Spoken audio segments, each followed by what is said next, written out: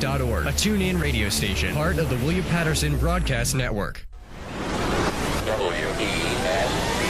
Broadcasting live from Hobart Hall in Wayne, New Jersey. This is The Innovative. I think they're really unique. The Fearless. They have awesome variety. The Kick-Ass. I love Brave New Radio. The Sensational. I've never heard anything like it. This is the one and only Brave New Radio.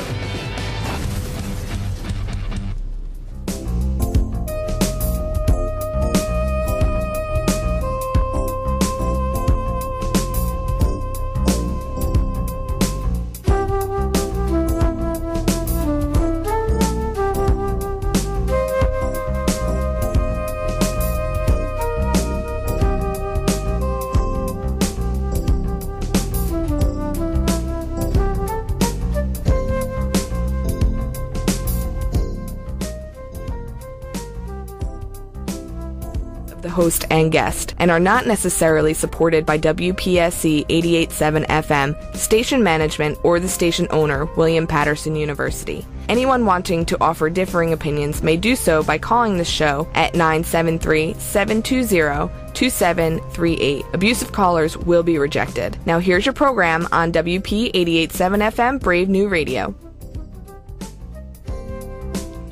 Good morning, good morning. Good morning to you. Yes, indeed. Here's your program on WP 88.7 FM and GoBrave.org, Brave New Radio. Those of you who listen regularly, if you've tuned in, you know it's time for another edition of the Reading Circle with your host, Marc Medley. My guest is already in the studio with me here this morning live. And you know, normally I have my guests calling from around the country and from around the world. They're usually on the telephone. But then when I have a local author or a local guest, they take me up on my challenge and actually come on into the studio and have the studio experience. And my guest has done that this morning. He is sitting to my left. So we're going to get on with our morning ritual and routine. As we always do, you know, I give you the weather. I read from 2 books. I introduce my guest. Then we go to a public service announcement. And when we come back, we resume with our interview. So you know that already. And you also know what I asked you to do. I asked you to get on all of your social media sites, every last one of them, regardless of which ones you're on, and let someone know that the Reading Circle is indeed on the air. And particularly if you're an educator, this show is not limited just to educators, but if you are an educator, you won't want to miss this show. And if you're an educator who is looking to turn his or her school around or to turn his or her classroom around, you definitely won't want to miss this show, because we're going to be talking about some strategies and ideas that you can use. Simple ideas, strategies, common sense ideas, and then the book that we're going to be talking about, you can order that book. And it's an easy read. It's not something that's like volumes. It's not voluminous. It's not huge. It's not like one of the big binders that we make and all that. It's something that you can get through relatively quickly and implement the strategies quickly. So if you know of an educator, make sure you wake them up, because they say the early bird gets the worm. Wake them up so that the early birds can certainly get this worm that we're going to be talking about this morning, because it is going to be worth it.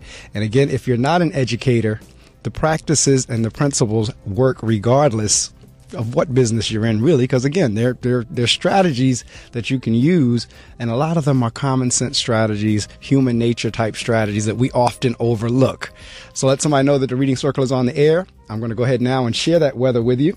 Brought to you right here from the WP 88.7 FM Weather Center.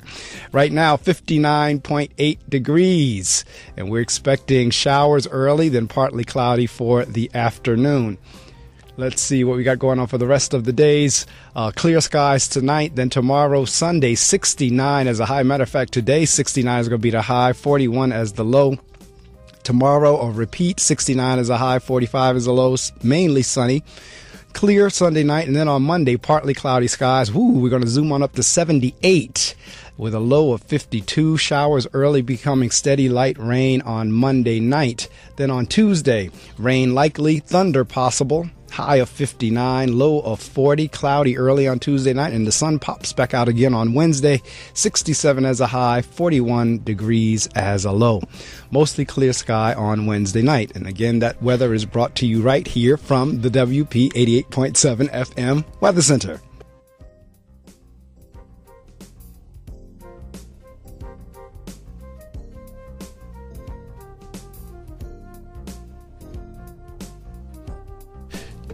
Well, as you also know, I kicked the show off, as I said, reading from 2 books, and it just sets a positive vibe for the rest of the morning.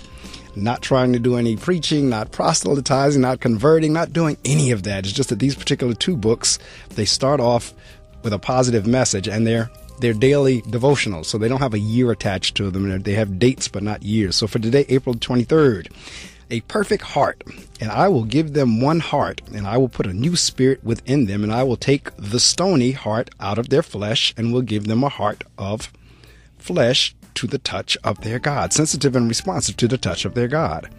Although we don't behave perfectly all the time, it is possible for us to have a perfect heart toward God. That means that we love Him wholeheartedly, and we want to please Him and do what is right.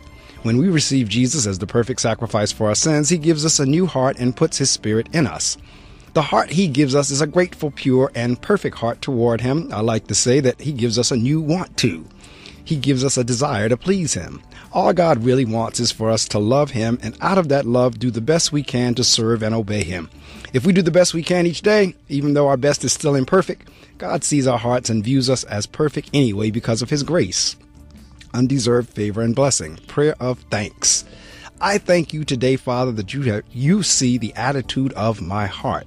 I know that you have given me a new want to, and with your help, I am going to do my best to please you with my actions. I love you, Father, and I thank you for your grace in my life. While we're on that vein, I know Passover kicked off last night. Started celebrating that. Everybody celebrating Passover. Have a wonderful time as we go back and reflect and celebrate. And for today, April 23rd, out of Until Today by Ian Van Zant. She says, I am willing to acknowledge a mistake is a lesson in humility and a powerful healing opportunity. Very often we waste time, energy, and readily available joy because of our failure to acknowledge an error. We know that pencils have erasers. We know that computers allow us to cut and paste.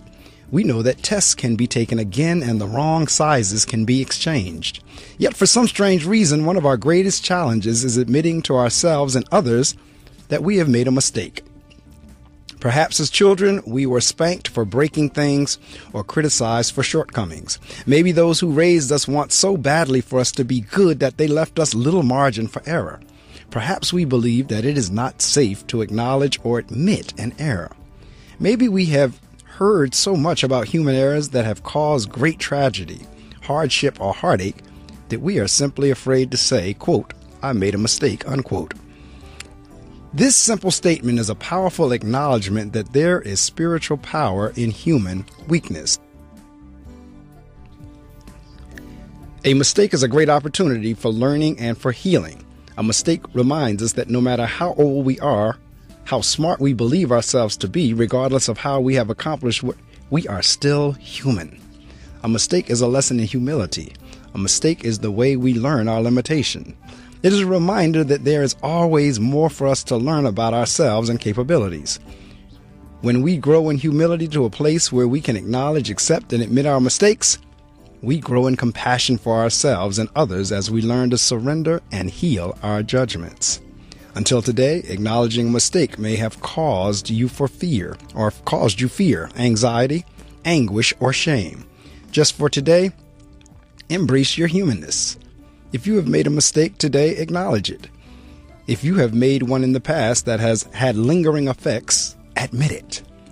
Today, I am willing to acknowledge and admit I am human enough to make mistakes. That's from the book Until Today by Ian Van Zant.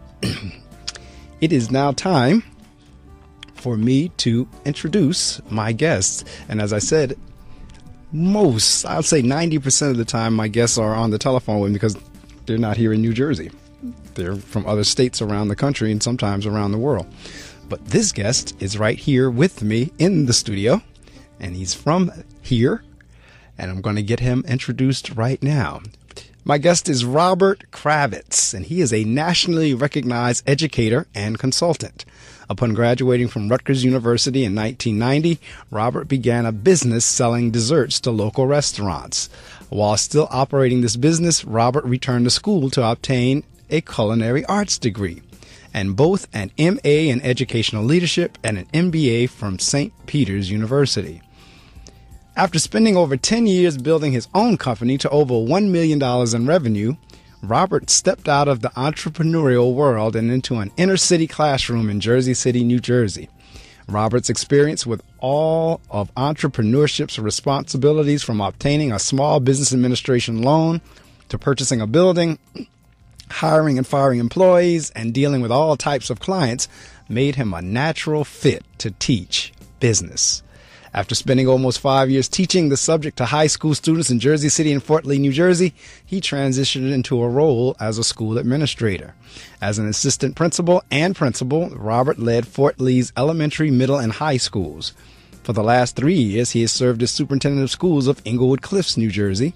And beginning in October 2015, Robert will be the Superintendent of Schools in Englewood, New Jersey. He's already in that post now because clearly October has passed.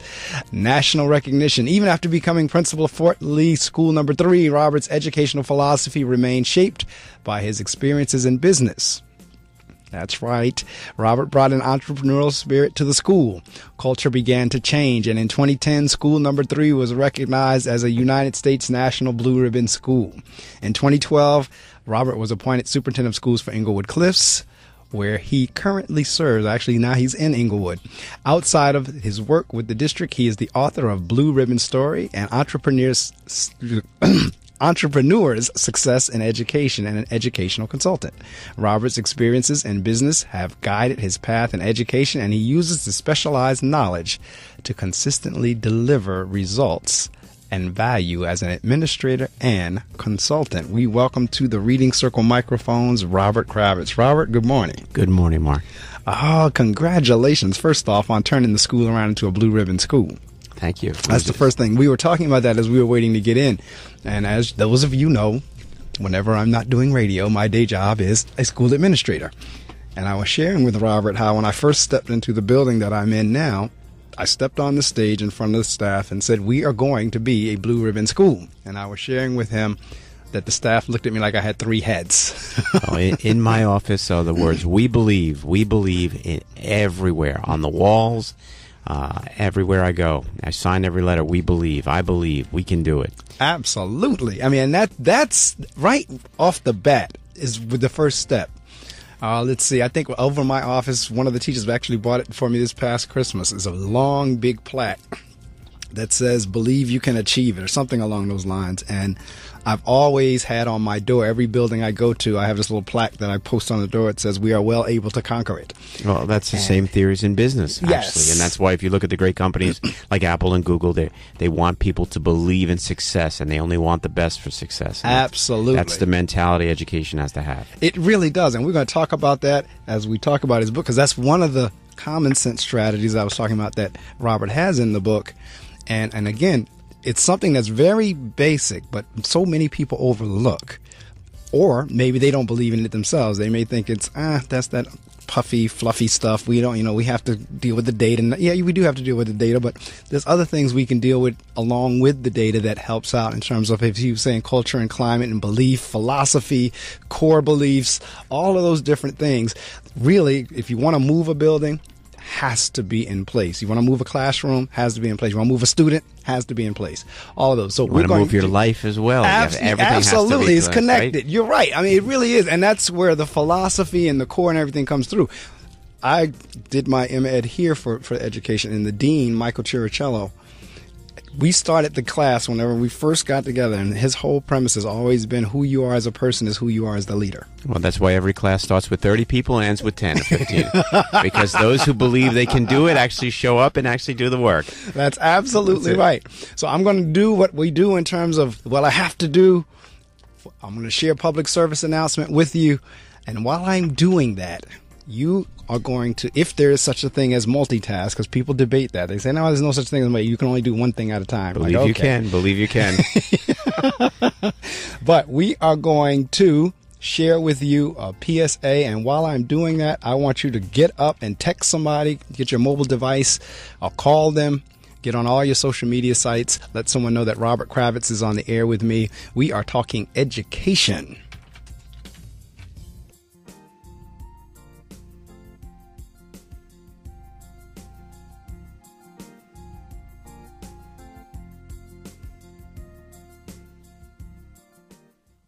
Thanks, Julie. And coming up next, is there rain in your weekend forecast? We'll find... Hey. Hi. It's been a while. Great place and nice neighborhood. You must have a strong community association board. Thanks. I guess so, but I don't pay any attention to that stuff. Seriously? How do you know for sure the board and community manager are making the right decisions to protect your investment? I don't, but what am I supposed to do? You can get involved and connect with CAI. CA what? CAI, Community Associations Institute, they're a nonprofit group that has helped us build a great community. They have free resources for your association board, professional training for community managers, and helpful information for homeowners. Thanks. I'll definitely do that. Is the time and investment you have made in your home and community protected? Be a smart homeowner and visit CAI at responsiblecommunities.com. The cow says, I love you.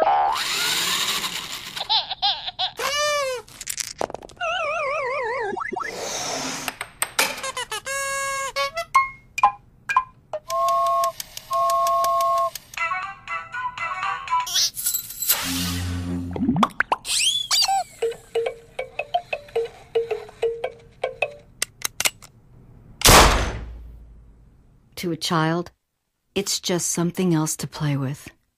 Lock it up, because 1.7 million children in the U.S. are living with unlocked and loaded guns. Get involved at ceasefireusa.org. You're listening to The Reading Circle with Marc Medley on Brave New Radio. Yes, indeed, you are. You're listening to The Reading Circle with your host, Marc Medley. My guest this morning is Robert L. Kravitz, and he tells me he's no relation to Lenny. Not at all. Not at all. But it's okay. He is the author of Blue Ribbon Story and Entrepreneur Success in Education. We have testimony on the back. Robert Kravitz hits the nail on the head in his book by casting light on the problems of education, including administration, communication, and parental involvement. It is a must-read for anyone who cares not only about their child's education, but also for the education of children across this country. I recommend it enthusiastically and without reservation. That's from Paige Saltano, PTA President, Fort Lee, New Jersey. So, okay, Robert, we're going to take this all the way back to the beginning. Matter of fact, ultimately, we're going to work our way up to the writing of the book. Okay. But in terms of your philosophies and your thoughts and being able to go into business, where did that all come from? Well, I actually went to Rutgers University, as you mentioned before. I started as a music major. Went in as a music major, political science, and thought that I was going to be an entertainment lawyer. After graduating from Rutgers, I switched to business actually after a year and said, who wants to do this? Displacement theory of entrepreneurship. Right place, right time. Met a pastry chef who said to me, "You're an interesting guy. You're a salesman. Why don't you sell some cakes?" And I said, "Sure, let's try it. Let's give it a whirl." And it took off. But of course, with anything, you need to know what you're doing. So then I went back to school again and got a culinary degree. So here I was with a business degree from Rutgers University. Now I just attained an associate's degree in culinary arts. I need to sell cakes. And I started selling it. And the business took off and find out what the people want. How do you listen to your customers? That's the key, right? So you're listening to your customers. Business is growing. Went back and got an MBA. Again, listening to the academic side, but also realizing there's a real world to this. Understanding people. How do you service that customer? Was fortunate enough to have the business grow to over $1 million in sales annually. And then I became the Ben & Jerry's wholesale distributor for the state of New Jersey. And I said, wow, this is great. And then my wife, who's a teacher, said to me, "You work all the time. When are we going to have kids? I need to see you. Let's do something together." So switched careers and started teaching. And in the education world, it's hard to jump right in. But I was fortunate enough to get into a charter school in Jersey City. And I loved it. It was a passion. It was teaching kids the real thing. So I would show them the books that say, this is how you write a business plan. And then I would show them my business plan and say, this is how I got an SBA loan. This is really what happens when you sit there. It's not as easy, but here's how you do it. And it took off. It was great. Loved teaching. But I wanted something a little closer. I went to Fort Lee High School. Same thing, same theory, same different demographic group, but a same idea. I'm selling the concept of education to kids. And then the parents the same way. You know, there's nothing wrong with getting parents involved, whether they're in Jersey City or in Fort Lee. You just call them. A parent is a parent. I'm a parent. Everybody's. If you have kids, you're parents. Nobody has ever said to me, I don't want anything. I want things bad for my kids. We want good. So I was fortunate, and then I was the business guy. So when there was a problem in the school system, give it to the business guy. Yearbooks traditionally lose money in schools. Give it to the business guy. The first year we made a profit of $25,000. Got called into the office. What are you doing? I said, I don't know. I advertise. This is how we do it. No, this is education. We don't make a profit. Okay. Second year I did it again, a smaller profit. Got called in again and told me, you're not long for this job. I said, okay, what am I long for? They said, to be the next administrator in the building. So I was the assistant principal of Fort Lee High School. And it was great. Redid the whole thing, and then they had a failing school. They took a vote of no confidence of the principal. They had 66% of the kids were passing at the time the NJ asked. What do? Give it to the business guy. I knew nothing about education. I knew about cakes. I knew about business. Walked into a room with a bunch of teachers, actually took them all outside and said, look, again, business concept, fresh air, fresh beginning. Opened up the doors. What would you like to do? Because I don't know. Humility. You know, you talked about that in your reading in the beginning. It's all about being humble. So they said, listen, we don't like this newfangled program. Great. I don't know it. Throw it out. Asked the custodian to bring over a dumpster. We threw out things. Next thing you know, they said, we like teaching basic math. Okay. Everybody's making flashcards. We like teaching basic English. Remember the old way where you underline the noun. Not a sparkle word or not any fancy word. A noun, 2 lines for a verb, circle the direct. And they loved it. And the parents can relate because that's what they learned the same way. So there's your parent connection. And suddenly the scores went from 66% to 90%. And the U.S. Department of Education contacted me and said, what did you do? And I said, nothing. We taught basic stuff from the beginning. We started to bring back cursive handwriting. Why? Because there's a reason why the occupational therapy costs. That's right. Occupational therapy costs are expensive for school districts. Why? Because in the old days, you used to train your muscles to write, but now we stopped doing that. So, scores went up. They said, do it again. We went to 93% the second year.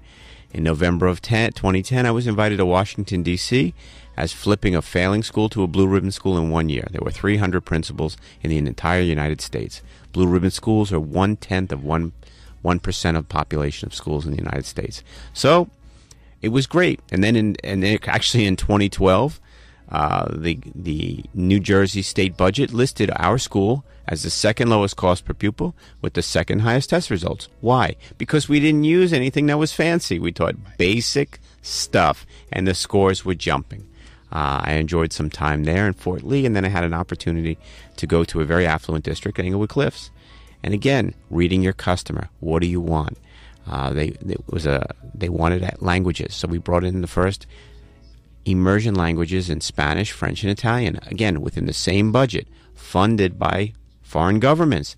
So all we were doing was teaching what the parents wanted, creating a program, and that was the buy-in. And when you have buy-in, you can sell anything. When I had buy-in from chefs, I could sell them cakes. When I had buy-in from parents, I could sell them what they wanted. Listen, we even brought in Dale Carnegie training for the teachers because it was a different kind of district. That how do you listen to a parent? You know, that's part of the learning process. So I always talk about a triangle where there's a parent, a teacher, an administrator. The administrator holds the purse strings, the teacher has to be on board, and that parent. And if you put the child in the middle of that triangle, it's like an arrowhead for success. And it's worked in my career. Fortunately, again, 3 years of success. And actually last year I was honorable mention for New Jersey School Board's Visionary Leader of the Year. Congratulations. Thank you very much. Again, all Jews listening, and I know nothing. I know nothing. I know nothing. That's it. I'm just a regular guy who is trying to put this together, and now I'm in Englewood, New Jersey, which is a challenge, but it's a great challenge. It's great opportunities. one of the most important things for those in the listening audience, I mean, if we actually were in a classroom, I would be now challenging you to see if you were paying attention to what Robert was saying. But there was one key thing that Robert said that many people overlook. And that's that whole aspect, and he hit it right there. If you notice in the beginning, he didn't say anything about academics. He said the relationships, the people. And once you get the people, that's whenever you have the ability to move into the other areas. Matter of fact, one of the parts in the book says from selling scones to selling smiles. And we were talking before we went on the air in terms of this whole notion of having fun, laughing. And I'm a big believer now. I'm sitting here, he's probably looking because I had this like huge smile on my face as he was talking. Because what he's saying for me is confirmation and affirmation of my whole philosophy of how I do things in the building that I run as well. Because again, people think, yeah, that's nice, it's all good, that's fluff. They don't realize how important those things are. Yep. I was called when our scores jumped. They said, "What'd you do? You must have cheated. You're very slick." I said, "No, it's if you smile, the children knew it. They wanted to be happy. Who doesn't want to be happy?" So, I do this. I teach at St. Peter's University, and I teach education classes, and I always talk about school finance. And I do the very same thing that we teach our kindergarten kids, and actually younger. And here's a song for those people out there listening. If you're happy and you know it, clap your hands. Right? Now, Mark, you're smiling, and I'm sure a lot of people out there have a little start to have a grin. It didn't cost me any money. And I changed your attitude for a split second, but there was that smile, and the smile makes the difference. It's from business the same way selling. I could show you a stack of cards of all the rejections, but I had the small stack of my customers, and those are my customers. Those are the people who respected me and worked with me and wanted to buy my products. It doesn't matter. At the end of the day, you just keep smiling, right? Just like Dory did in Finding Nemo, you do the same thing. No, it's true. And that aspect of it is so crucial. The whole thing of knowing people. I have one of my teachers that we talk all the time. He says, you seem to have this gift of knowing how to deal with people. And I said, that's half the battle. I mean, because if you can get that, matter of fact, that's the bulk of the battle. The rest, if you get people to love you and not are fearful of you or respect you, they'll pretty much do what you ask them to do. And once you get them to think it's their ideal of what are the whole persuasion definition of getting people to do what you want them to do and having them think it was what they wanted to do to begin with, they'll do it. Like you say with the parents and everything else. It's there. And the skills are transferable. Like you said, you went from entrepreneurship, and we were talking right before we went on the air, the difference between being in someone else's business and creating your own. And I want to talk a little bit about that, how you explain that to me whenever we were off air. When we talk about business, business is a business. When people talk about business and education, they say, "Oh, someone's going to come in and cut." That's the accountant, right? We're going to cut everything. But an entrepreneur is not a businessman. An entrepreneur is a business person that's looking at things differently, taking the same resource and how can I get a better result? How can I change? How did Google was started as an entrepreneurial venture? What more do people want? A faster way for them to search information. Apple, we want a different computer that's easier to use. We want a phone that gives us more information. It didn't say we're going to get rid of phones, but we want it more. We want something different. That's what people look for. All right, if you've just joined us, my guest this morning is the Superintendent of Schools in Englewood, New Jersey, Robert L. Kravitz. Interestingly enough, this morning you have the superintendent and the principals. I'm in the superintendent's office. They always tease the kids and the teachers about going to the principal's office. Well, I'm in the superintendent. That's why they tease principals like, uh-oh, you got called to the superintendent's office. But this morning, it's the superintendent and the principal, and we're talking about education. We're actually talking about Mr. Kravitz's book, soon to be Dr. Kravitz. We're talking about his book, Blue Ribbon Story and Entrepreneur's Success in Education.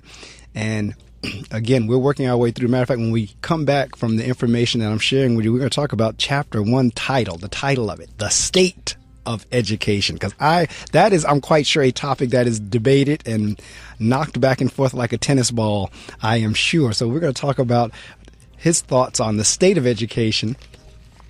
And just talking to him and listening to him, And having read the book, we're going to be in for a treat in the first chapter. So, all right, you know what to do again. Get on all your social media sites. Let someone know that Robert is on the air with me. We have the superintendent and the principal here in the same studio, and we're giving our thoughts on education. Now, this is the thing.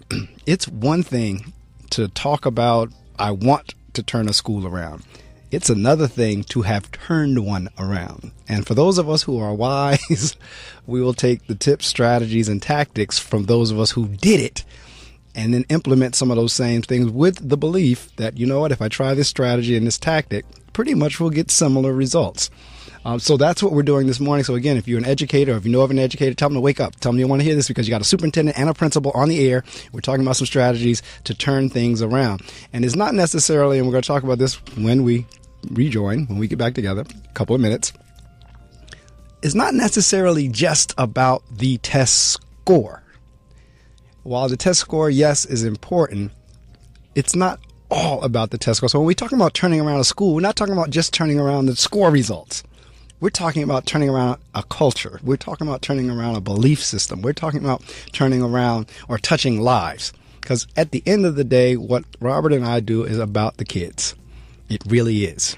So I'm going to share this information with you, let somebody know we're there, and then we're going to continue when we come back talking about the state of education. Having a place to go after school will make you a better student. Having an outlet to express yourself will make you a better artist. Having something to do together will make you a better family. At the Y, we're helping build better friends, listeners, writers, swimmers, scientists, and musicians, one chance at a time. Give the gift of opportunity. Support the Y at ymca.net. The Y, for a better us. If you own a gun, you have a full-time responsibility. When you aren't using it, be sure it can't get into the hands of curious children, troubled teenagers, a thief, or anyone else who might misuse it. Your family, friends, and neighbors are all counting on you. Remember, always, lock it up. For more information on firearm storage safety, visit ncpc.org. This message brought to you by the National Crime Prevention Council, the Bureau of Justice Assistance, and the Ad Council. How can I make money in the music business? Why copyright? Should I make a CD anymore? Trying to break into the music and entertainment biz? Wondering how the business works? Wondering how guys like Elton John and MC Hammer go bankrupt? Why am I not making any cash?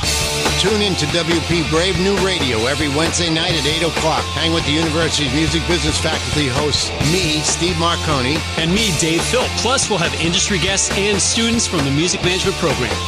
How do I get gigs down at the shore? Call in with your questions and hear the latest in industry happenings. How do I get my music on iTunes? How do I get on a tour? It's Music Biz 101 and more every Wednesday at 8 p.m. Only on WP Brave New Radio. Your secretary's got our checks, right? Mine's direct deposit, I think. The Reading Circle on WP 88.7 FM. Yes, indeed. You are listening to the Reading Circle, as I was teasing as we went into the PSA. Yeah, I have the superintendent and the principal here together. I'm sitting here in the superintendent's office, and believe it or not, we can learn from each other, and I'm sitting in here getting a lesson myself with the superintendent. You're actually my second superintendent I've been with this week that wasn't my own. Oh. The superintendent from Haledon came to my school to see our breakfast in the classroom program. They're thinking about implementing it up here at Haledon. And our school was selected as the site to come because we do it well. And so I was honored and happy with that. It was Dr. Miguel Hernandez.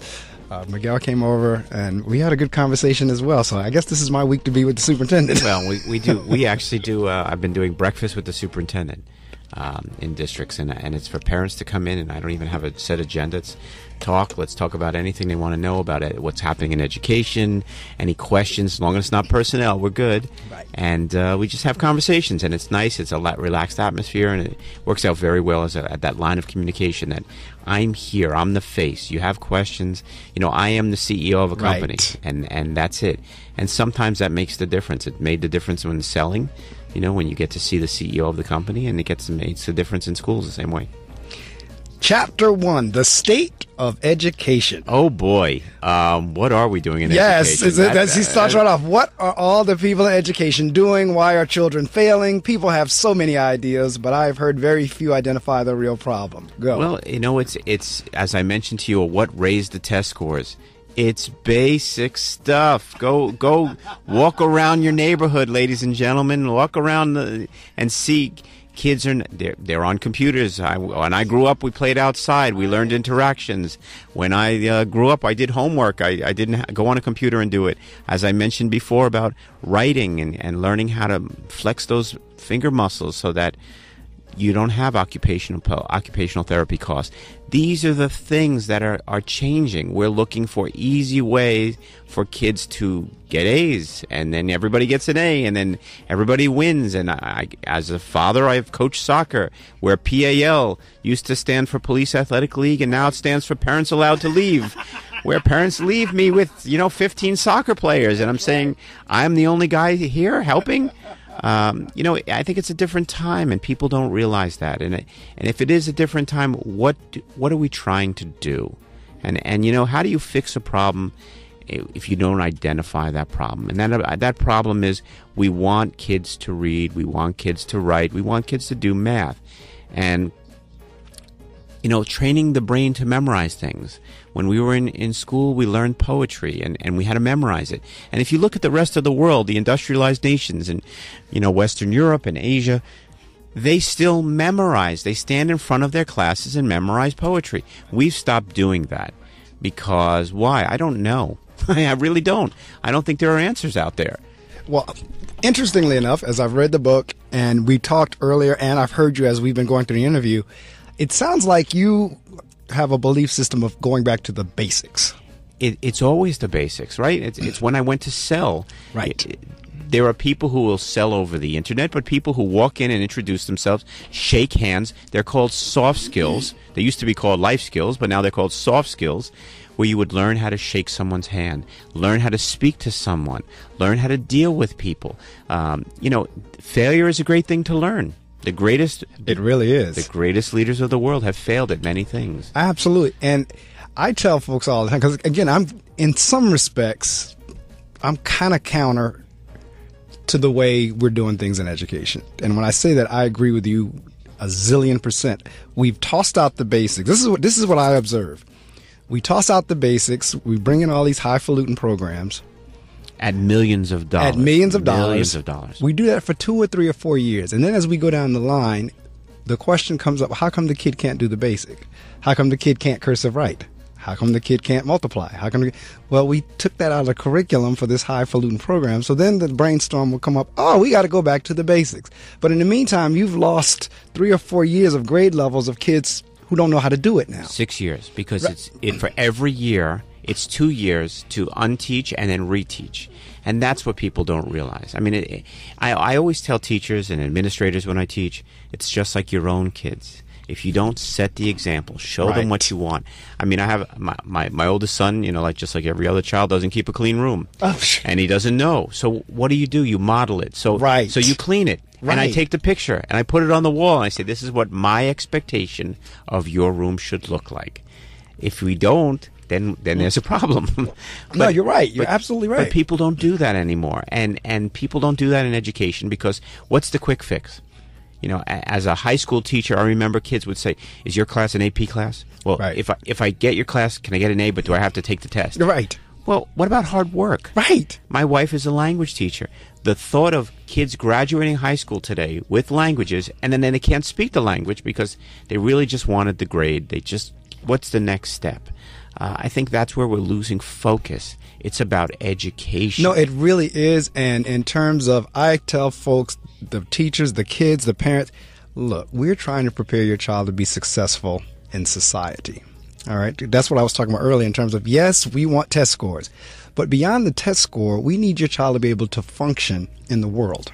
And that's success, right? So people define success with tests. It's not about a test. Right.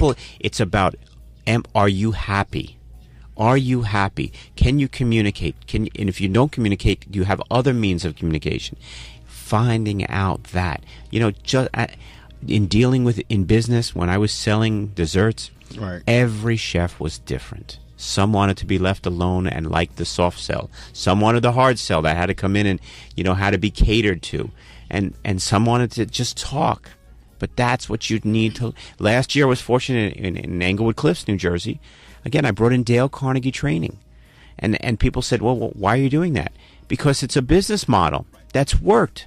And that's what people don't do. They look for the quick fix, the business model that says, how do you deal with parents? Set your goals. And I ask the teachers all the time this, and the parents the same way. Have you ever expressed that to the teacher? Have you ever? No, I want to go right to the principal. I want to go right to the superintendent. But you need to have a conversation. Start your way. And guess what? I just said this to my 7-year-old. You get more sugar from honey than you do from vinegar, right? And work with me, I'll work with you. No, you're in terms of that. I have 3 other administrators in my building. It's the principal, and I actually have 3 vice principals, and each one of us has our own personalities and so forth. So, if think in terms of a teacher, one is a very hard marker, one is a little bit more I'll work with you-ish, but it's a good balance. So the teachers kind of know which one of us, in terms of observations and evaluations, kind of where they're going to net out. But I always tell, the VPs that I'm serving with, you got to work with them. You cannot go in there and beat them all the way down and then expect them that they're just going to want to come back up. You got to work back to the relationship thing again. It's the same thing with the parents. You can't come in there and constantly berate them and their children and then expect them. Because back to Robert's point, there's a connection between, and I'm going to keep going through that as we go through the interview. There's a direct relationship with your ability to work with people to get the expected results. On both sides. On that triangle, right? So you have the administrator, you have that parent, and you have the teacher. Because all 3 have to have that expectation to work. So a teacher can't come in and say, I'm the best, and that's the way it is. A parent can't come in and say, my kid is. And that's what I talk about in my book. Exactly. Identify your kid. I have 3 kids. Those people who have kids, they know which one is, what's their specialty. What they like, what they don't like. Be realistic. Right. And if we can sit down. That's right. And be realistic, we can fix it. You asked about the state of education. Schools were founded on a community. Correct. That kids would walk to school, meet their teacher, work together, have the conversation. That's what's missing. Absolutely. I tell parents all the time, I said, look, I have 4 girls. And wow, I can tell you, I couldn't buy 4 weddings. There you go. Could not buy a boy. That's right. So I says, I will never say what my child will or will not do. I will tell you what they were taught. But once they leave my sight, I can't tell you. Now, I can only believe, hope, and pray that everything that we've taught them is what they will do when they're not in our presence. Because, and I'm saying that to say parents will come in and say, oh, my child would never do that. Oh, my child, that's not my baby. No, my child, he doesn't do that at home. She doesn't do that at home. Well, your baby's doing it here. And that's back to the realistic point you were just talking about. You have to be realistic about your child. And it's realistic about yourself and everything else, and it's just a life approach, right? The same way with that, as I said, the teacher and the administrator. Be realistic. You could go into a building and put your feet up and be wonderful. You're the new CEO, and whether you're an educator or you're a business, and that will work for a certain period of time before everybody says, I don't like working for this guy. So what do? It's true. So you leave and you go work for someone who inspires you, who you say, I enjoy working for that person. Whether you work at a restaurant, whether you work at a corporate offices, a real estate agency, it doesn't matter. It's who inspires you to want to work for someone. It really is. In terms of, again, back to the relationship, it is critical. And I don't think people understand the importance of this either. Robert is a superintendent, and again, I don't know. This is our first time meeting other than email and LinkedIn, so forth and so on. But I will bet dollars to donuts that you visit your school buildings. So what I do is I hand deliver a birthday card to every employee. I have 565 employees. Every one of them gets a birthday card from me on their birthday. If school's closed, I mail it to them. And wait, because I was going to say, you heard him say hand delivered. Correct. Okay, so I remember, again, my years working at the telecommunications company, Robert, and we had gotten a new director. He had just come in. I was at AT&T. I think he had just come in from Sprint or one of the other companies. But when he first got there, he went, just like you just said, he went to every office, introduced himself, shook the hand, looked eye to eye, and the employees were blown away because we had not had directors that had done that. And just that little gesture got everybody on his side. They go, oh, I want to work with Mr. Such and Such. Oh, did Mr. Such and Such come into your office? And I always remembered that. And I will bet, as the superintendent, particularly the more you do that, the less people think that you're coming to try to catch them up.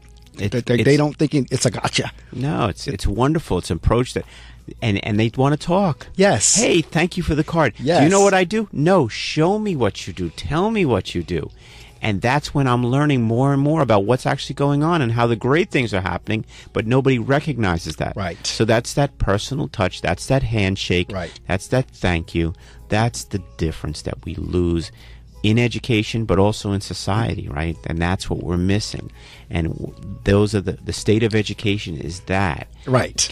Knowing these children, that's saying, knowing the administrators, knowing the teachers, knowing the parents, standing out. It's not just standing outside. It's leaning over into the window of a car and saying, good morning. Right. Where are you going now? Nice suit, nice tie. Oh, you look like you just didn't sleep. Make the joke. Comedy, smiles Absolutely. make the difference, right? We talked about that before. So if you make that connection, you talk about data points. I love people who talk about data points. Give me a file of a child and let me read their history. Right. And then you can get the same information from a test. I'd like to read the story of the child. Right. Same here. Because that makes the difference. Same because then here. you could say, I know why this child's failing. Now, how do I fix that? Right. Don't tell me there's a data point that says your child is not proficient. Tell me why. Now, how does that resonate? Because now, in Patterson, we have been taken over by the state for the last 20 plus years.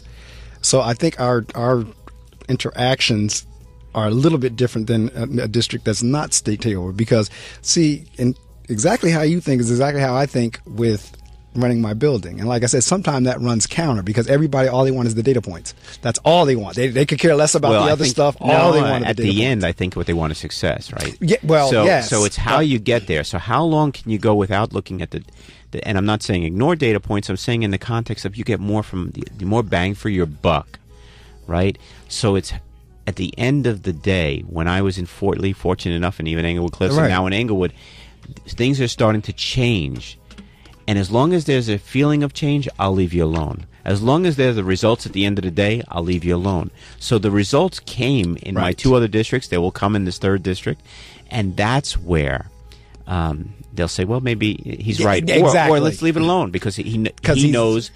And it's a mindset. It's that same mindset we talked about before. Getting people involved, understanding this is where I'm going. This is my vision. I want to work with you, not against you. This is not... It's never going to work, right? Conflict never solves anything. Now, we were laughing whenever, again, Robert and I had a chance to chat for a few minutes before the mics went on. And Before you did the weather. Exactly. That's an inside joke between us with the weather here. In terms of, I was sharing with him, there's about 3 or 4 who are full-fledged alumni, grown adults here, opposed to opposed to the students who are here, during the week. And exactly what he just says. He says, and I told him, I said, in all honesty, we are all big kids. And where I'm going with this is, the teachers really are not much different than our children that we service. And the reason I say that is, you were talking about acknowledgement. The teachers are looking for the same thing as the kids are looking for. As the parents are looking for. Exactly. And I laugh because we recognize the kids, we will recognize them, and sometimes we fail to recognize the teachers. So what I started doing was shouting them out in morning announcements for little things. I mean, really little things. Like if you came to your grade level meeting totally prepared. If every teacher in your grade level meeting came prepared, that next morning we shouted that grade level, great job to the 4th grade level team. They were all prepared. They all had their books, their data, their this, that, and that. So what started happening was we started noticing now that it got competitive. And if... Are you Mr. Medley? Make sure now you're going to shout us out tomorrow morning. I'm going to shout you out tomorrow morning. I'm saying all that to say, and I laugh because I was sharing with one of my coaches that works with me. I said, they're no different from the kids. In my book, I talk about in morning announcements that I can't sing. Even though I was a music major, it's just not my thing anymore. I used to read the lyrics of songs. And I would do all the different genres so that the parents would come in and start smiling. The teachers would laugh. maybe you'll do a Neil Diamond song or Right. Bob Dylan or the Beatles, and then the kids would, sometimes you do the younger kids one, the Taylor Swift or whatever else they're Right. listening to, and they would sing, they would know the song, and it's lyrics, it's literature, Right. right? And if you don't sing it, then the lyrics don't get lost in the Right. in the music. And the funny thing was that these kids, the teachers would smile because the kids would look around. Ask any child if they really know who the Beatles are. Right? Yeah, right. And they don't. But one child, I'll never forget, one child came running in and said, I know the song. I said, how do you know it? It's my mom's ringtones on her phone. But the teachers were involved because they would call up and say, that's a Neil Diamond song. That's I know that song. That's my favorite. Bon Jovi is my favorite. And I said, that's getting them involved, making that smile. Remember, we started a little while ago with Happy and You Know It, clap your hands, right? Absolutely. It's just realize that this is what we are, right? Now, my conversation with Robert has been so good, I forgot to throw out there, especially since he's in the studio, because I don't do it when I we have got to him talk on about the book and go to my website. We're talking about exactly. And if you want to call in, if you have a question for him, feel free. You can do that because the lines are open this morning because I'm not using it for the interview. The number is 973-720-2738. And actually, we have been talking about the book. We've been hopping around in the conversation. So we've got to mention the title again, right? Yes, we're going to continuously mention that. And in terms of Blue Ribbon Story in Entrepreneur Success in Education. At what point did you feel like, you know what, I need to get this down in book format? After I won the Blue Ribbon, because I said it affirmed my belief that said, you know what, everybody's missing the point here. Everybody. Right. It is just crazy because I would sit at meetings and I would listen, and these were the years of implementation of Common Core and Park, and everyone kept saying, this is what we're going to do, and this is going to make every child read. And I would take that step back, like I do with every parent and every teacher, and say, take the breath. Is this actually going to help? Can somebody tell me the why? And in my office, next to the word believe, is ask the why. Correct. Why? And it's almost comical when we talk about we want kids college ready. Right.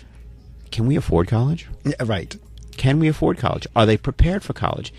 And if we can't afford it, and we're not putting systems in place, and we know that the prices of college are getting higher and higher, what are we doing for that? Right.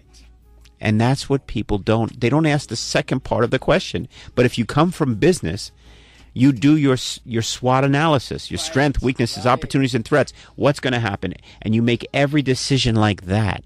But for some reason, education, and I just use that broad term, doesn't think like that. They are talking about a solution to a problem without really being in the trenches. You know, I also happen to blog for the Huffington Post, and it's very interesting. One of my blogs was, who do you tell what to do? So just because you watch HGTV, when you have a plumber come to your home, you don't say to him, hey, I watched on Flip and Flop, this is how you should put the bathroom in. You don't do that. You don't walk into a restaurant and say, hey, I watched, Chopped, and this is what you should really cook.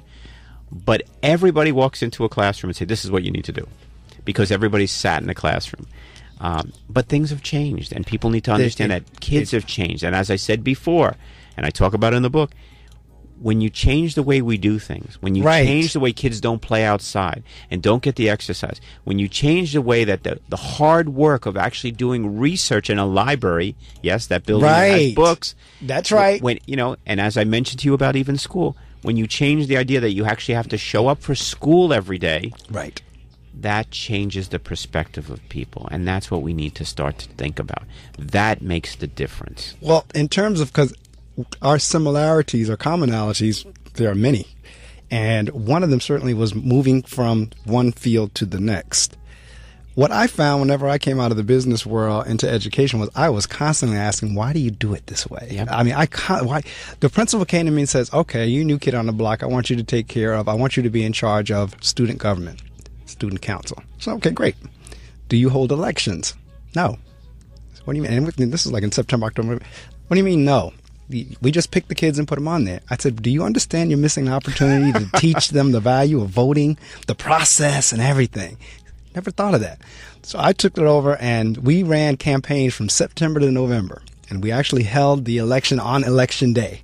And the kids had a ballot box. They went around. They had lollipops and posters hanging around, vote for me, so forth. They got an appreciation for the whole electoral process running for their student council. Then they had to go home that night and tell their parents, make sure you go out and vote. But it was something like, I was like, this is a school and you all are not teaching this through something that's real for them. So that's just an example of, I was constantly questioning, why do you all do it this way? Well, anybody who realizes that we've cut back on vocational education, right? With something that everybody complains they can't get a contractor. Everybody complains they can't get someone to repair their cars. And yet we've cut back on vocational education. We don't have manufacturing jobs in this country. Yes, but we don't teach anyone vocational manufacturing skills. So what did you expect? These are the questions that nobody's asking and saying, wait a minute, let me think this through. Let me think this statement different. Let me re-say this statement. Why aren't we doing the things that people want? Why aren't we looking at the vocational jobs? Right. And then saying, hey, now we have the workforce to match the manufacturing. But we're not doing that. We miss that so many times. And that's where I asked the why. And that's what implored me to write the book, to say, we have got to think about this differently, everybody. Yes, wake up, everybody. And my last line of the book, wake up. Wake up. I know it's almost 7 o'clock in the morning, but wake up already and think about it. But it's true. And something else you said that I've always said too, in terms of, you were saying how everybody feels they can give input as to what should be done in a classroom. And I think as educators, particularly teachers, we do a disservice to our field, because anybody really thinks they can do it. I mean, I don't know about you, but I've heard many people say, well, I've gotten laid off, so if I can't do nothing else, I'll just teach. You don't hear anybody say, well, I got laid off, so I'll be a doctor. Well, I got laid off, so I'll be a lawyer. You don't hear anybody say, but I got laid off, so I'll just teach. Well, I think it's one of those things that, when I teach in university right now for my students at St. Peter's University, I'll ask this first question: why do you want to be an administrator? Why do you want to be a teacher? What other industry gets slammed as much as we do? And I get it. Because they're searching for an answer, and it's a good scapegoat to blame education, and it is, and I understand that. But at some point, we need to stop blaming. We need to stop blaming, and that's again what I talk about in the book, and start fixing. And and I work in Englewood public schools. We have a great district. We've had a lot of problems.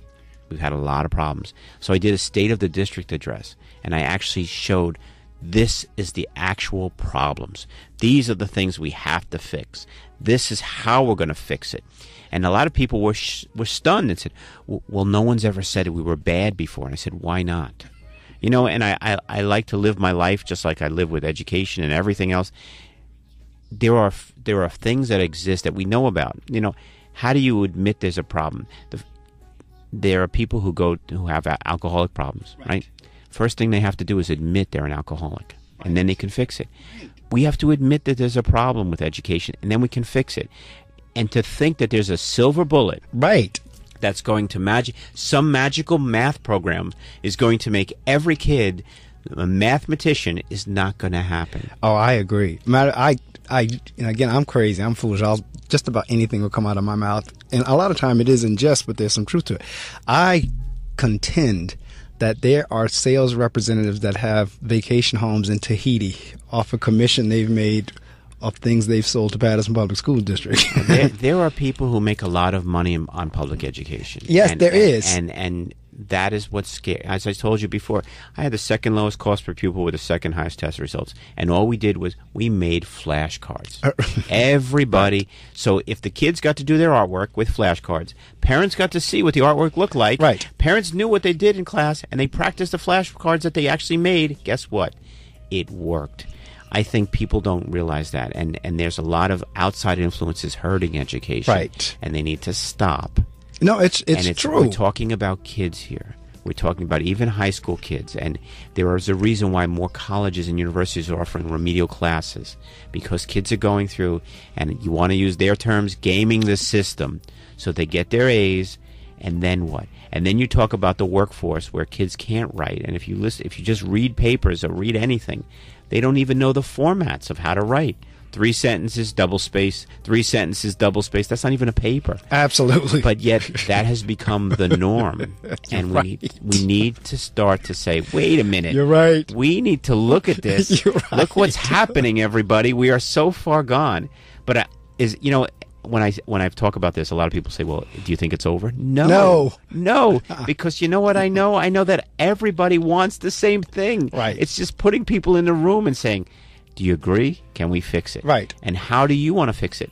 There's no difference. There's no difference from when I started in Jersey City, a child went home to an empty apartment that the parents were on subsidy, to an affluent district where the child went home to a $1.5 million mansion with nobody there. Right. Guess what?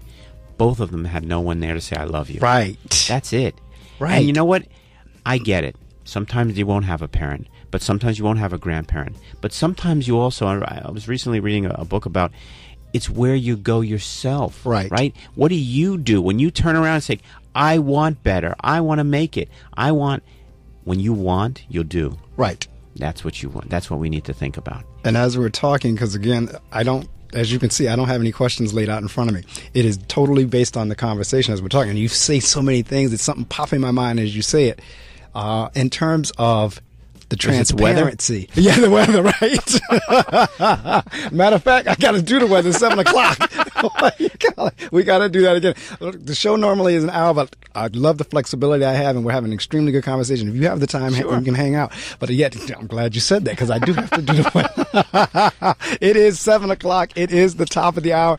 I was so involved with the conversation, didn't even realize the time, because time really does fly when you're having fun. But yes, it is time for me to do the weather again. So I'm going to do that, and then we're going to continue speaking. I have my guest this morning, the superintendent of Englewood Schools. He's also an adjunct professor as well as an author, and his book, the title is Blue Ribbon Story. Now, those of you who are not in education, I don't think you realize how, when I say difficult, I don't mean to do it, but I mean to obtain the status, in terms of there's a whole lot of things that have to be in place to obtain blue ribbon status. But to be able to take a failing school to blue ribbon is a whole different thing. And his book is an entrepreneur's success in education. And not only did he take a failing, so he did it within a year. Now, I gave myself like 5 to 7 years. He did it within a year. And I was like, because I said when I first stepped on the stage in my current school, I said, "We're going to be a blue ribbon school," and the staff looked at me like, "You're crazy." But it can be done, and this is a testament to that. And the book, again, is Blue Ribbon Story, An Entrepreneur's Success in Education, Robert L. Kravitz. We're having a good time with an inside joke about the weather, but let me get all of that done so that we can continue with our interview. Now, it is a little bit later in the morning than it was when we started at 6, so if you didn't catch us at 6, tell somebody you should be up by now that they definitely want to tune in to this interview, because it is important. If parents... There's 3 different stakeholders that he's addressing in his triangle. And we're going to talk a little bit about that when we come back as well. WPSC, Wayne, New Jersey. On the radio, 88.7 FM. Online, gobrave.org. A tune-in radio station. Part of the William Patterson Broadcast Network. Broadcasting live from Hobart Hall in Wayne, New Jersey. This is The Innovative. I think they're really unique. The Fearless. They have awesome variety. The Kick-Ass. I love Brave New Radio. The Sensational. I've never heard anything like it. This is the one and only Brave New Radio. Straight from the WP 88.7 FM Weather Center, here's your local forecast. All right, I told Robert every time I do the weather from this point on, I'm going to laugh because I'm going to think about him. I'm going to think about 59.5 degrees. I might let you do the weather. It is 59.5 degrees.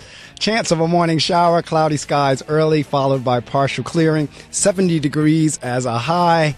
40 degrees as a low. And then on tomorrow, Sunday, mainly sunny, high of 68, low of 44, mainly clear early. And then on Monday, 78 as a high, 51 as a low, sunshine and clouds mixed, rain showers in the evening, then becoming a steady light rain overnight. Tuesday, rain likely again, thunder possible, high of 59, low of 40. Evening clouds will give way to clearing, low near 40. And then on Wednesday, sunny skies, high 67, low of 40, clearing up Wednesday night. This weather has been brought to you by the WP 88.7 FM Weather Center. All right, and you are indeed listening to gobrave.org, Brave New Radio. Anywhere else in the world other than right here in northern New Jersey and New York, you're on the computer or on your mobile device it is gobrave.org. If you're in the New Jersey area, it is WP 88.7 FM radio. My guest this morning is Superintendent of Schools in Englewood, New Jersey, Robert Kravitz. And again, this is a book I always caveat this with, like, particularly if you're an educator, but you don't have to be an educator because the principles work, no pun intended. The principles work regardless of what you're in. And there was something Robert said earlier, right before we went in there, and I'll have to go back in terms of what it was, go back to where we were in the conversation. But one of the things, when we're talking about attitudes and beliefs and cultures in the school, Robert, one of the things I tell my people at the school is there's no such thing as a justa. I'm just the janitor. I'm just the food service worker. I'm just the IA. I'm just the resource teacher. There's no such thing as a justa. No, all of us are in this thing together. We're all on the ship together. We play different roles, but the custodian is just as important as I am as the principal. Well, that's the classic with the secretary knows more than the principal. Secretary knows more than the CEO. I mean, they'll give you all the information. I remember when I was applying for jobs as a teacher, I would always call the secretaries. How many people applied? Really, tell me what's the story? Because they knew that was the secret, and I think that's what people realize, that it's getting everybody on board. Jim Collins writes the story of get everybody on the bus. I laugh because in education, now they're starting to read it over the last 10 years, but that book was actually 30 years ago. But education took a long time to get there. Right. And that's the model. That's when we just ended with the silver bullet. What is the silver bullet? In business, we realize there's no silver bullet. Right. But in education, they're looking for the silver bullet. Right. And when we stop doing that, that's when we'll see success. Now, as you go through the book, we talk easy about read. Easy read. That's right. I mean, when we talk easy read, listen to me. Let me tell you how many pages we're talking. We are talking 87 pages. Yep, 90 pages. 90 pages and off. That's it. Cover to cover. Cover to cover, 90 pages. If you're an avid reader, and maybe an hour and a half, 2 hours, there's humor in it. It's nice. It doesn't have my picture, but you can Google me at robertkravitz.net. It's a good, easy read book to talk about. Wow. It really is. And like I said, the principles apply regardless, because he talks about the triangle in each chapter, each stakeholder group.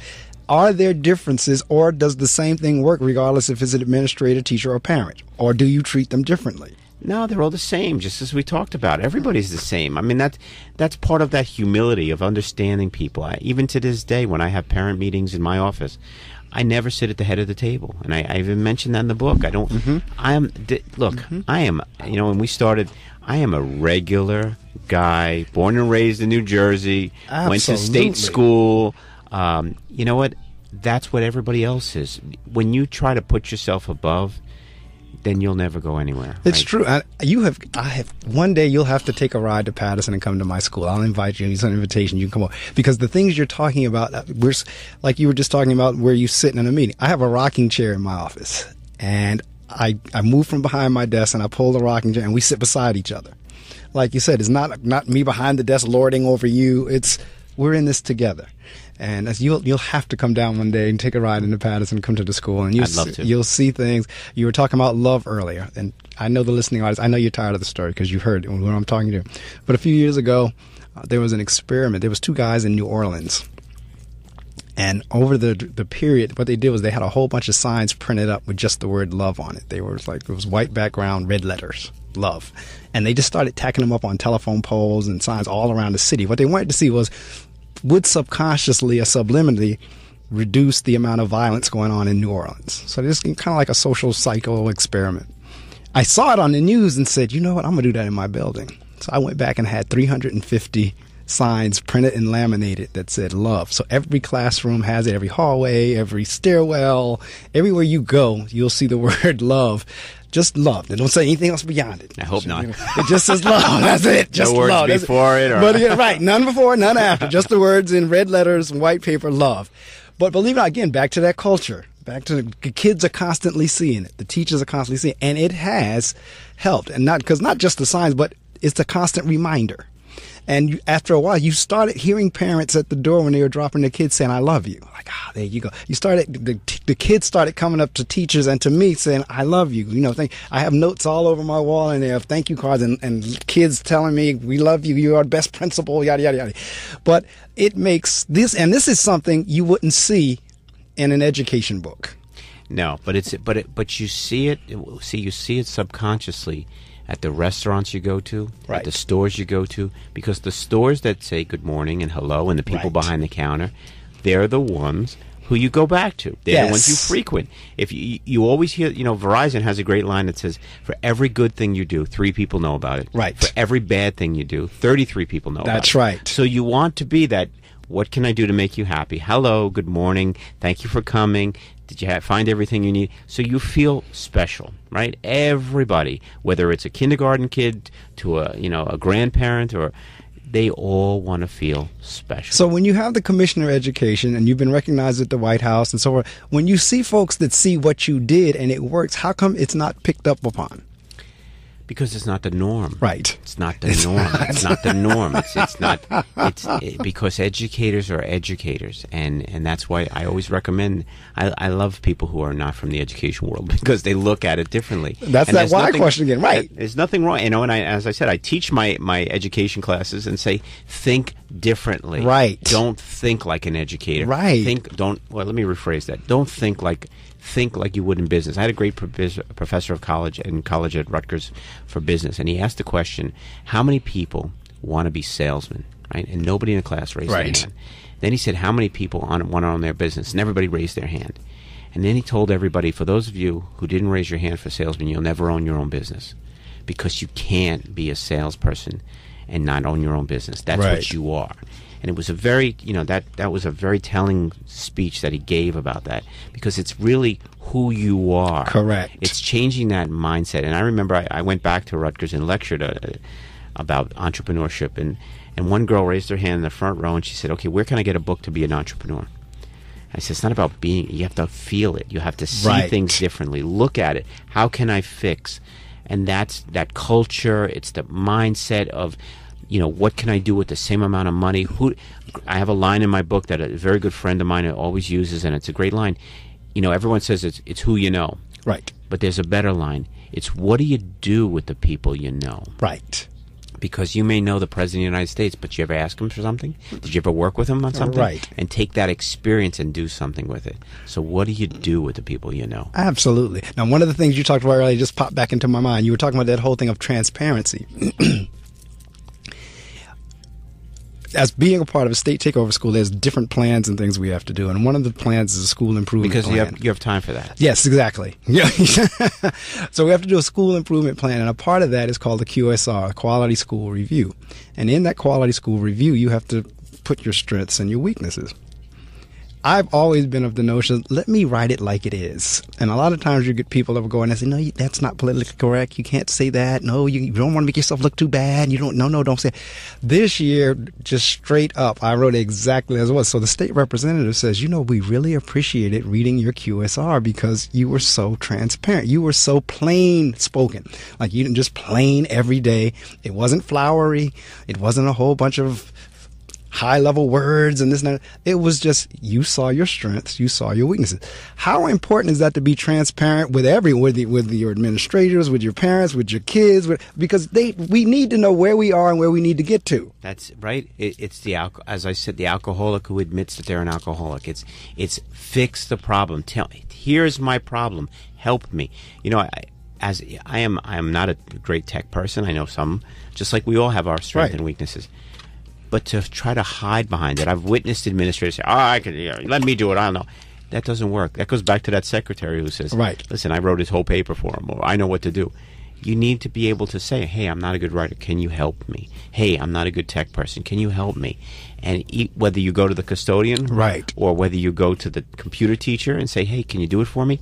They get more passion from saying, wow, somebody actually asked me for help. Empowerment. Yes. Right? So from the bottom up, I remember, when we brought in computers in both of my districts, I, as a principal or superintendent, didn't even pick the computers. I had said to them, listen, I don't want any part of it. And I remember the union came in and said, you're forcing us to stay. I said, I don't care if you stay. I brought in Dell, HP, and Apple. Right. I said, anybody who wants to pick, go sit there with the guy. I'm walking out, and then you come back to me and tell me what you like. They went at it, and they came back and said, we like these. I said, okay, then if you like it, we buy it. I don't care. I have the money. I have a dollar amount that I can afford. Right. But you need to pick. It's not me. It's not about me. It's not about... And, that's the famous line. It's all about the kids. Well, think about the line and actually implement what you're saying. Absolutely. Because everybody says that, but nobody actually does that. Absolutely. So when they talk about changing start time for schools, and they say, oh, it's not about me, it's about the kids, they need more sleep. No, they can actually go to sleep earlier and get to school earlier, and that's it. These are the things that people lose track of. But see, there again, and this ties back to the people relationship. A lot of times people think once we get these titles that we're like dictators. But that's in business again, the same way. Some people abuse it. They are. But then there are others of the same philosophy that Robert and I are talking about, where we literally give our power away in terms of, no, I want you to make that decision. I'm not going to make that decision for you. Huh? Yeah, you get a chance to choose. You like that program? Okay. Those things make such a big difference in terms of what you get back from people. In terms of, because a lot of people, they're expecting to be told what to do opposed to being a part of the process. And something else you said in terms of the salesman perspective, one of the things that I really try to do with our school, because we had such a bad reputation, was to get out there and promote. And constantly, we have a Twitter site, we have our website. If you come to the school, we have electronic boards that everything going throughout the day is on. We have them in 4 different locations. No wonder why kids can't sleep. We have our signboard in front of the school that I'm constantly putting inspirational messages on. But one of the, our school was like, you had school 3? Yep. Ours was school 4. And school 4 had say school 4, there's the door. Yes. Notoriously bad reputation for school 4. So years ago, the school was renamed after the first African-American superintendent in Patterson, Dr. Frank Napier. So last year, not this past school year, but last school year, the first day in our professional development, we had a number 4 burning ceremony. We literally had pieces of paper that had number 4 on there, and we went out in the yard and we put that in the garden. And I told the folks who knew the school and loved the school, School 4, we're not disparaging that. We're not trying to take away that history. But what we are trying to do is write our new history going forward. So going forward, we're not going to be known as School 4. We will be known as the Dr. Frank Napier Junior School of Technology. Or shorten it, we call it Napier Academy. So I get in touch with central office and like, well, you can't do that. The state won't recognize it. I said, I don't care if the state recognizes it or not. That's what we're going to call it.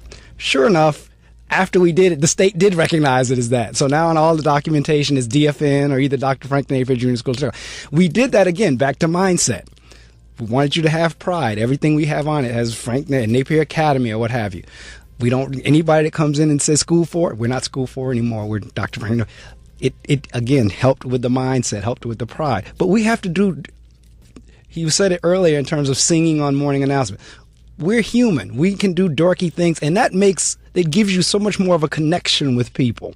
Well, that's, and I keep referencing businesses, but that's what businesses do, right? The great corporations. Right. When you see the stories of Google and people who work for Apple, they don't dress. Right. When I negotiated the contract with Ben & Jerry's, right? So I had a small business. I'm sitting there, and I walk into the Ben & Jerry's facility in New York City.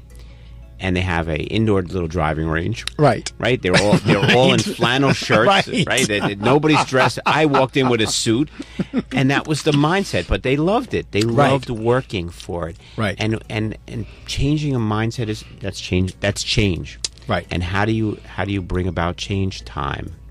And that's the same thing with a parent. They'll come in crying, and there's a lot of problems, and they'll say, what can I do? And I want instant results. The only thing that can cure everything is time. Correct. And people need to step back. Correct. As I said before. Back to the magic bullet thing.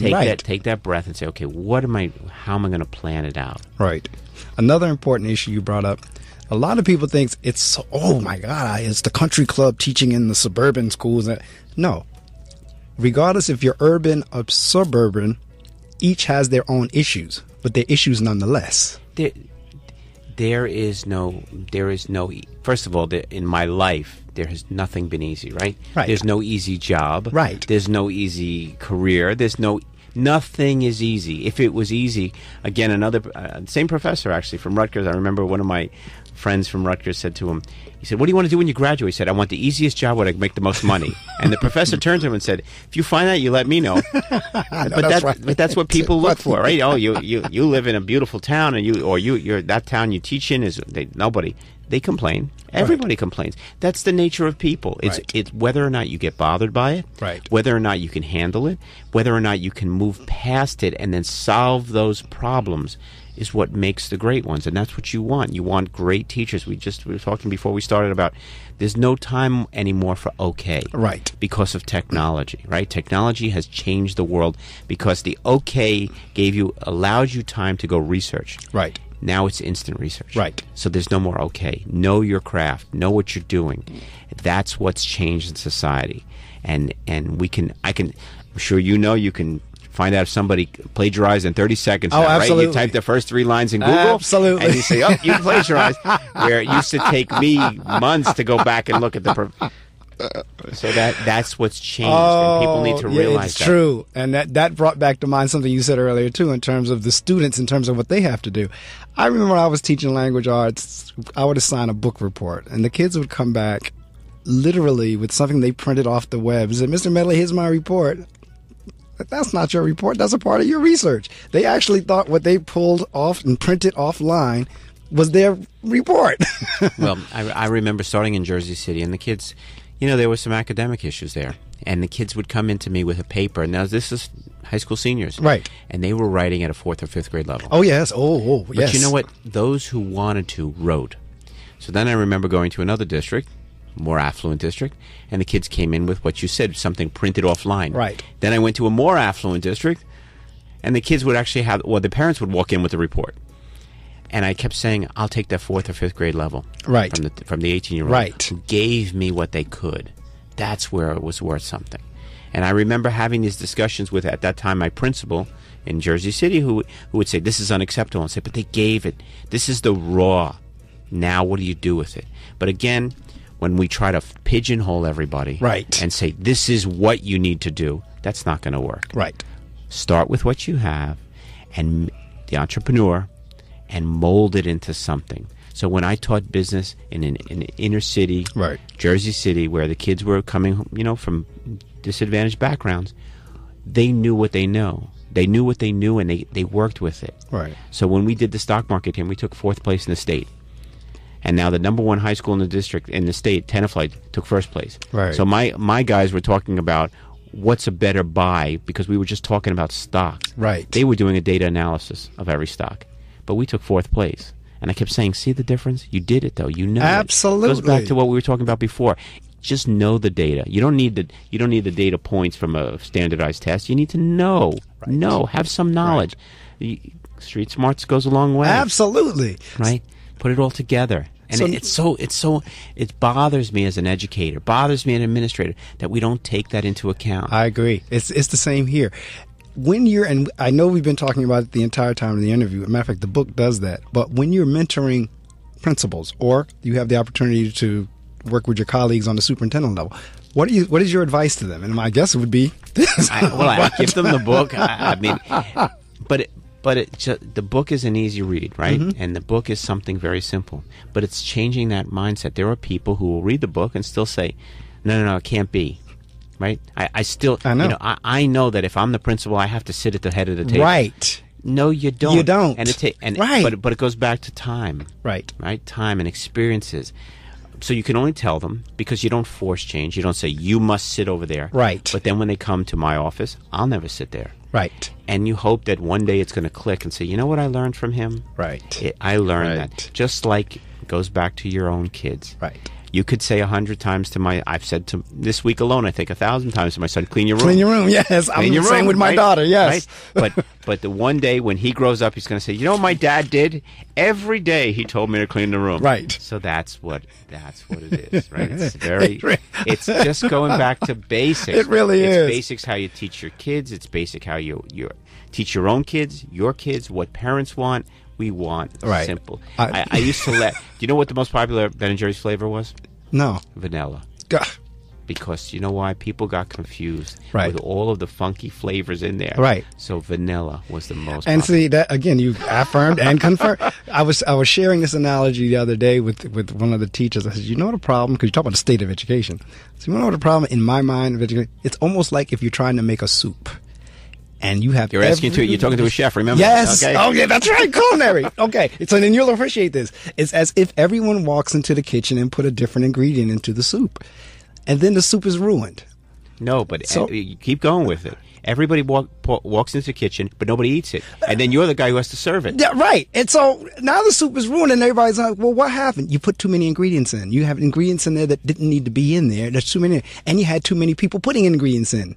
And so now the soup is ruined and everybody's wondering why. You had too many. That, to me, education like, we have too many ingredients and going back to the basics again. Well, so I always ask this question. 30 years ago, America was ranked in the top 10. Right. We were teaching rote mathematics. Right. We were teaching diagramming sentences. Everyone did cursive handwriting, maybe even 35 years ago. Who said it was bad? Right. Somebody. I'd like to know if somebody made a decision that was bad. And I don't know who, but we should talk to this person and find out. Because that's, by the way, when you look at, again, the comparison to other industrialized nations, that's what they're still doing, and they outranked us. So, as I said, there are countries, whether it's Western Europe or Asia, who are memorizing poetry and standing in front of a classroom and saying, this is what you have to do. So why did we get rid of it? No, it's true. And then, wait, how come they're in the top 5 and we're not? I don't know, but they're doing the same thing we were doing. It's true. It's true. And I tell folks all the time, there's a code. I said, first off, you cannot make me believe that all the teachers I had whenever I was a kid were bad teachers. And you also can't make me believe that every other student that I went to school with was an idiot and I was the outlier. You can't make me believe that. But that is almost as if what it's saying with everything that's come into it now. Like, whatever you all did whenever you were in school as children, we have to do away with that, and we need all this. Back to the basics again. We don't teach cursive writing. We don't teach multiplication by rote. I can remember to this day, and I've shared this story as well, sitting at the kitchen table with my father, and I got to the 4 timetables.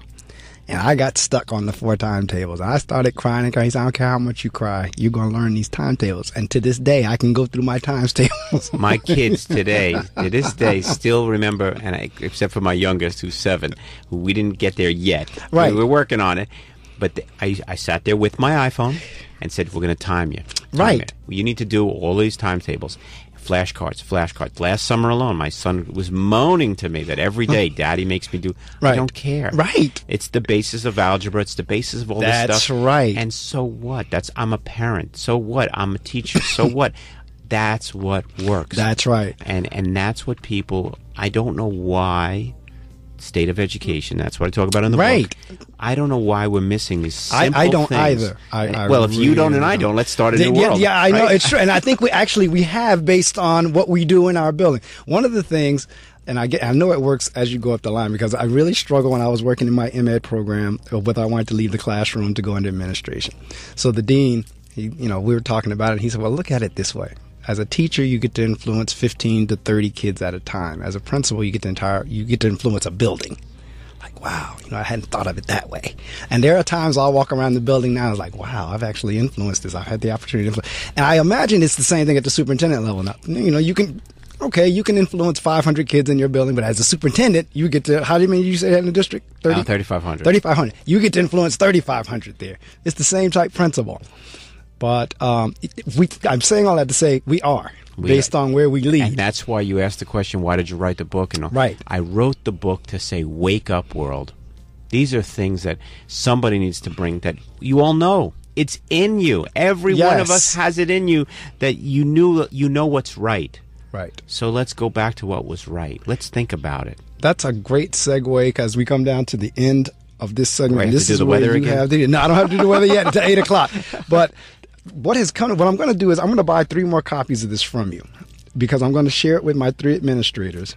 And every year I do a book study with the teachers where I order 1 or 2 books. I may, once I go through it with my administrative team, I may order, because whenever my book budget comes up, I may get a copy for every teacher too. There you go. Because, again, it's an easy one. We can do this in grade level meetings. We can do it in staff meetings, whatever. But I know I'm going to order 3 more copies to give to each vice principal. It's an easy route. And the 4 of us are going to go through this. There you go. This is going to be, when you're talking about changing, this is going to be exactly how we do it. But so you can rest assured that at least 3 more copies of this is going to be sold. And it might that's be the businessman in that's me. Right. At least 3 more are going to, because each of my vice principals, we're going to work this together, because I'm constantly mentoring them as well. Right. In terms of, and again, just like you said, after a while of seeing somebody, you do begin to kind of take on their ways. Because I listen listen to some of the things the vice principals say, and I was like, wow, they really are listening. I'll see some of their actions, like, wow. So this is going to be a part of that. And I laugh when you were talking about your son in your room. The other morning, the way my house is laid out, the kids' rooms are like down a hallway. So I walked like right where my closet is. So I'm walking to my closet, getting my clothes out for the morning. And my daughter quickly runs and closes the door to her room. So I see her a couple minutes later. I said, if you kept it clean, you wouldn't have to worry about trying to close it for me not to see it. So it's the basics. It's the basics. As if they're smarter than you. Right. So she just gives me this look. I said, well, you wouldn't have to run to close it so fast if you kept it clean. So, but it really is the basics. It's the basic things. And it's just if we stick with the basics, right, it will work. I guarantee it. And you know how I guarantee it? Because I did it. Absolutely. Exactly. And back to the message, because what I tagged it with, I said, look, one day you're going to have your own apartment or house, and we're trying to train you now so that whenever you're out on your own, you'll have a clean place. You'll have a nice... This is your opportunity as the businessman to promote. You can say anything with the exception of the dollar amount, but in terms of websites, book signings, any other information you want to share about an entrepreneur's success and education, the Blue Ribbon Story, this is your opportunity to do that. Go to my website, robertkravitz.net, www.robertkravitz.net. You can order the book from there. It's available on Amazon.com. It's a great book, easy read.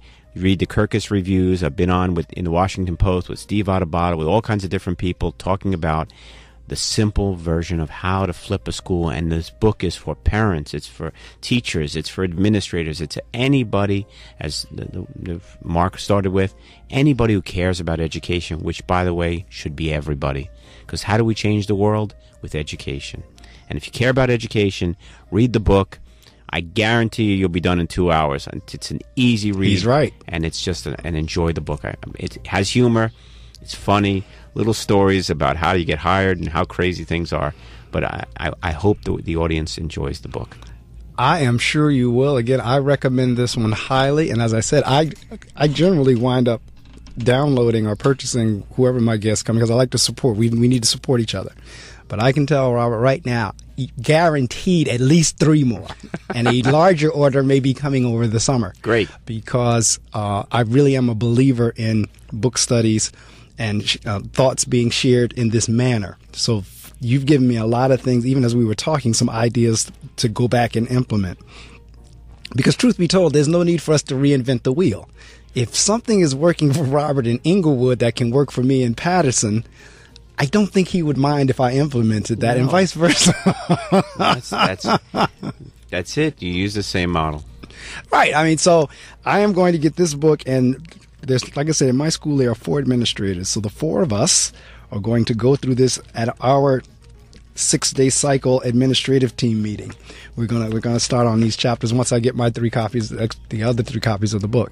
But I appreciate you for coming out and for coming live into the studio. You have an open invitation to come back if you do some other work, another book. We can talk about that. Coming, yes. All right, so I'll have you back on for sure. You have an open invitation to come to my building that I have the opportunity to serve and lead in. And again, I would love for you to come take a walk around, and you can see that I'm not just saying these things because you're saying them, but I operate in pretty much the same manner.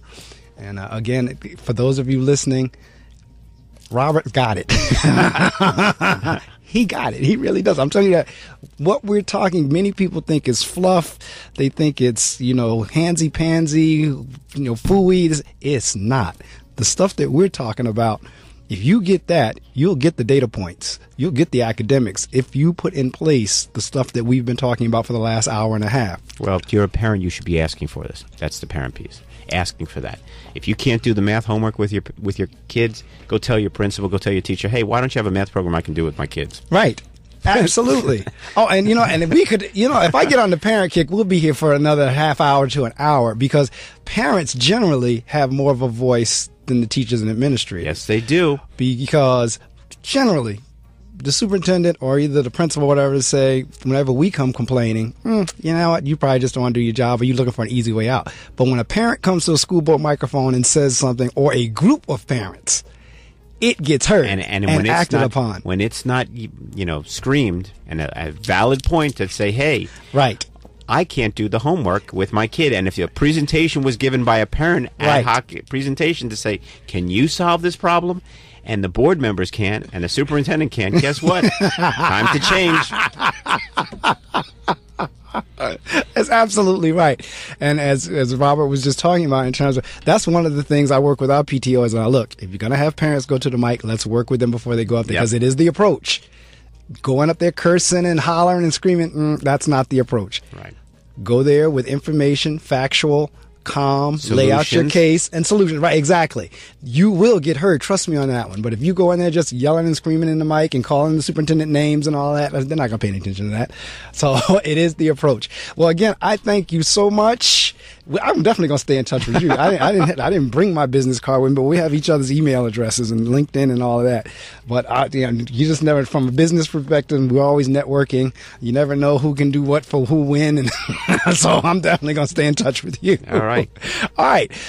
That's pretty much it for this edition of the Reading Circle. When I come back, as you all know, Prince passed away this week. We'll probably do a little bit of something on Prince. We'll talk a little bit about that, and I'll probably put on Purple Rain somewhere in there, and then we'll go on into the gospel music as we always do. So hang out, don't you dare leave. Listen to the music a little while as I let Robert out, and we shall return shortly.